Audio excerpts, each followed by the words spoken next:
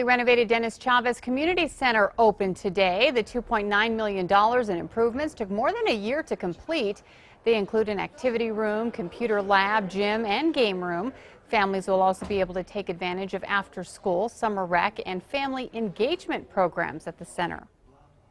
It's important that the community has good recreational facilities so that when they have some spare time they can come out and engage with one another, they can engage with themselves, they can exercise, they can play games, and just have a nice time.